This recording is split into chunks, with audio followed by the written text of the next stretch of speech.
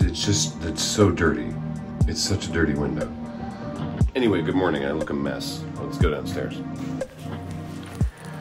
All right, here's the thing. I gotta tell you how the cheesesteak went. Because I just sort of stopped recording last night. I didn't talk at all about how the cheesesteak was. And I'm afraid to do that while I'm still here, because it was fine. It was fine. It was not mind-blowing. And I know that people are going to tell me that I went to the wrong place. Because that's what happens. Josh went to Pat's and tweeted about it, and everyone was like, no, you fool, you utter buffoon, you need to go to Gino's. So we went to Gino's. And it was fine. It was okay. I found the cheesesteak to be an underwhelming food. Anyway, I'm sorry, Philadelphia. One sec, I gotta go back upstairs. There was a miscommunication on when we're actually leaving our luggage here to check out, which is now. Actually, wait a second, before I leave, I've gotta know.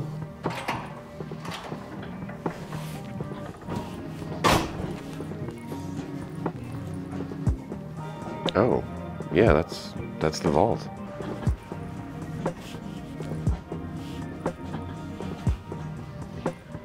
Okay, that was it. That was the vault. Good. Glad we came down for that. One, it wasn't bad. It was still good. It was just underwhelming. Two, I know there are other places. I'm sure that other places. Elevator lady, please interrupt. Floor 11. Thank you. I'm sure there are other places that are the ones I was supposed to go to. But I didn't. I went to this one. I know it's a tourist thing. I know that it's no local eats at Gino's or whatever. Leave me alone. Oh, and when people say there was a miscommunication, they mean that someone messed up. It was me. I didn't know we were taking our bags downstairs right now. That's my bad.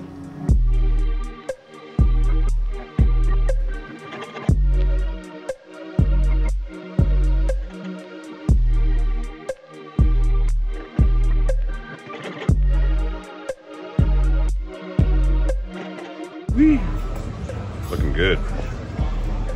All your favorite magic brands are in town for MagicCon. So all the breakfast is inside us now, and that's nice. And we were going to go to the Mutter Museum based on a series of recommendations, but as it turns out, they are by reservation tickets only, and they're booked out for the day. Which sucks, because we had time to do it too. But we'll just we'll put a pin in that one for next time we're in Philly, I guess. And so instead we're walking to the Liberty Bell, because it's Philadelphia, and that's what they have here. A bell with a crack in it. I mean, I'm sure it's very important.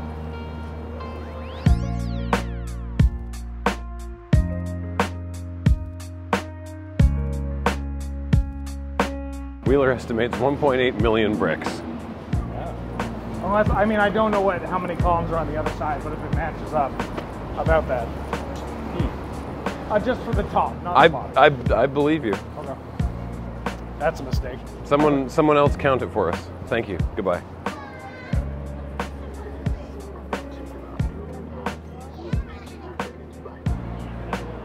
I'm gonna level with you folks. The line to see this bell is enormous. Big line for bell.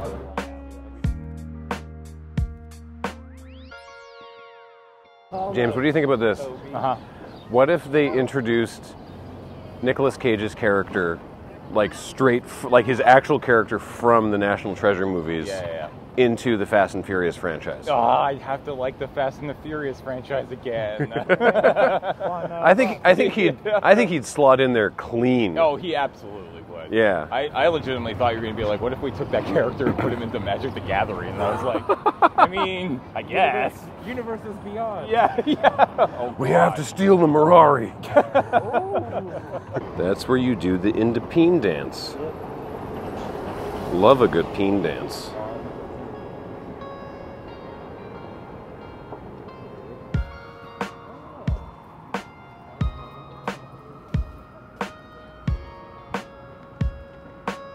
Who is this? Who's he pointing at? Oh, it's Barry. I was expecting a different name, but it turns out it's just Barry. Well, Barry... This is my guy. This is my guy, Barry. Yeah, Barry to his friends. Barack to the American people. Oh, sir. I didn't even know he was sick. Bummer. So he's pointing at the Penn Mutual Life Insurance Company. Okay, that's not what I thought he'd be pointing at either. It's Commodore John Barry. Commodore John Barry. That makes more sense. Yeah. Why is he pointing at an insurance company? Well- When you're here, it's mutual. Well, his brother works over there after he got out of the cereal game, Commodore Franken. Oh. And Captain Crunch. Oh, he's the other statue around here. Ben.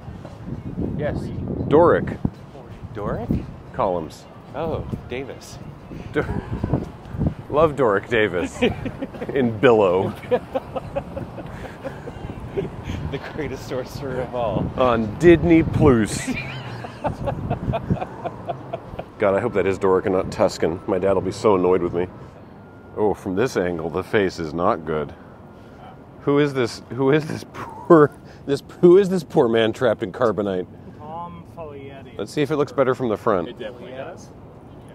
Oh, okay. Sure. Yeah. All right, what about this side? Oh, it's worse. It's worse from over here.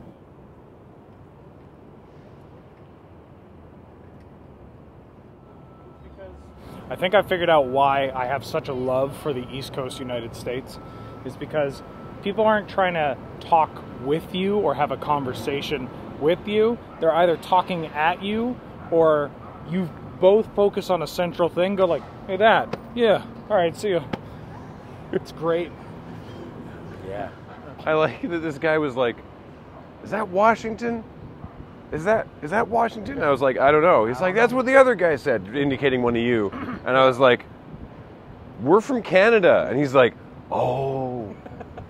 Then I found out it was Washington. It was. He's like, that was Washington? I'm like, yeah. He's like, oh, dollar bill. Dollar bill. Dollar bill. It was Washington the whole time.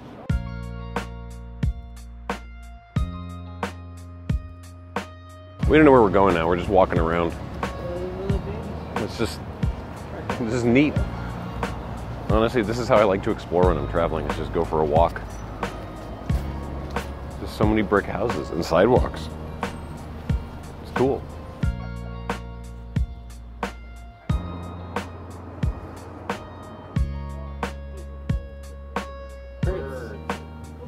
Go Hertz. Go Hertz. Go Birds. Fly Eagles. You know, I am sorry about your birds, Philadelphia.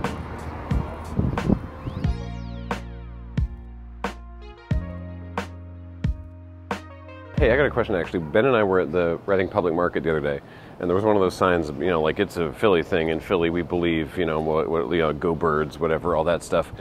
And then one of them was like, Santa deserved it. Does anyone know? Oh, yeah. Anyone know what the hell that's about? This fucking guy, he lives up north. Don't get me started. This fat sack of crap, all red, On the backs of his employees. works 1 day a year. Nobody else gets any of the credit except for him. Yeah, okay, all right. I believe it. Yeah.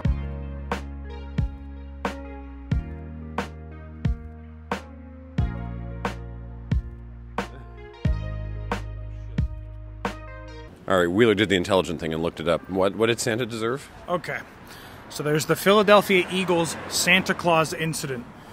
It was an American... Done. I'm done. That's Okay. all I need to... No, okay. What the hell was that? So, in the 1968 season of the NFL, 68, okay. 68, you had the Vikings from Minnesota against the Eagles. Go Birds. Just kidding, but don't, please. And in Week 14, the struggling Eagles sitting at 2-11, and they're tied at 7-7 at halftime. The team brought out Santa Claus as a part of the halftime Christmas parade, and Eagles fans, upset by the poor season, pelted him with snowballs. When you're so mad at football that you You lash You out attack at Santa. Santa. Wow, all right. 68, and they're still holding on to that? You know what? You got to Holy respect it. You shit, got to all right. respect it. Oh, it was his fault. He Yeah. he delivered them a bad He's season. the reason they were 2-11. Yeah. Well, Yeah. I mean, Santa deserved it, I guess.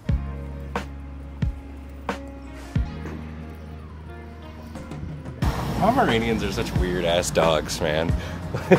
This is like me and my furry child.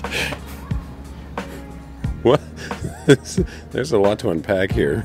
I'm trying to. I mean, this is a lot like when you show me pictures of Baxter, and I'm like trying to parse where the dog begins and ends in this situation. Yup.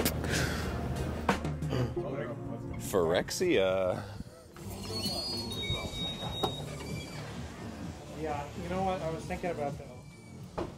Oh my god. Oh my god. This is very old school. It's great.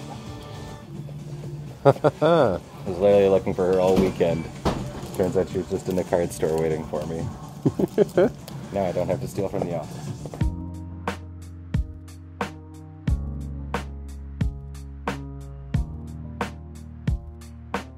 All right, Wheeler, how many bricks are in that one?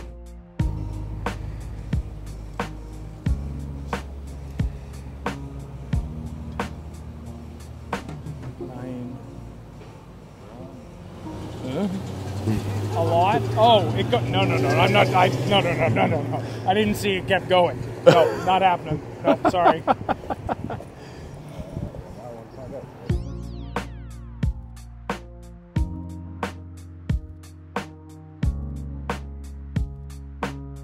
This is a school, apparently, or some sort of academy. We don't know where we're going, and it's working out pretty well so far.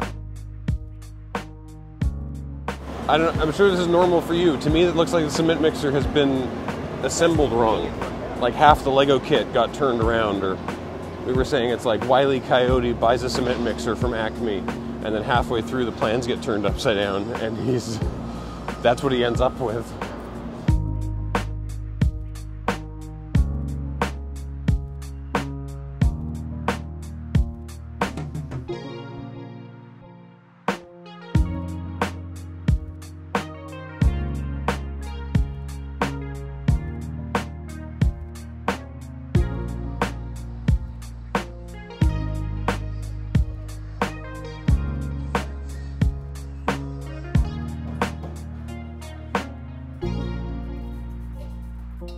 Coffee time.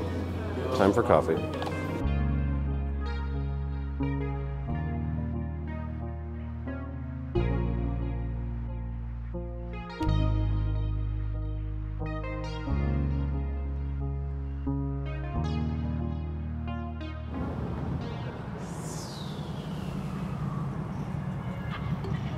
This place is great.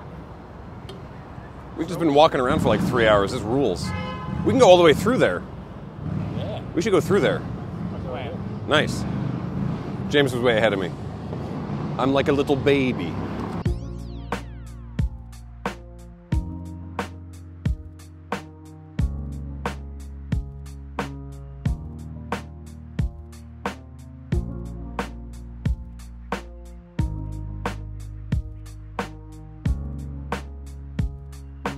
All right, brief aside.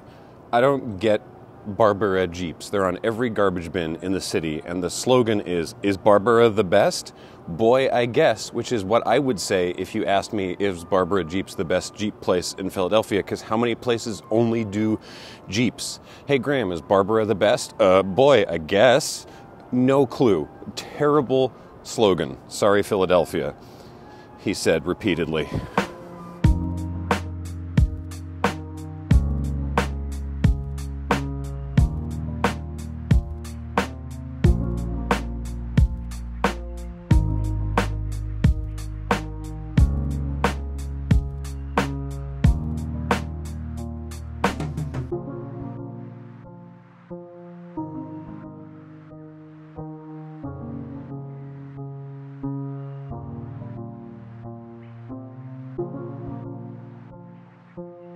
This is super cool. Love this.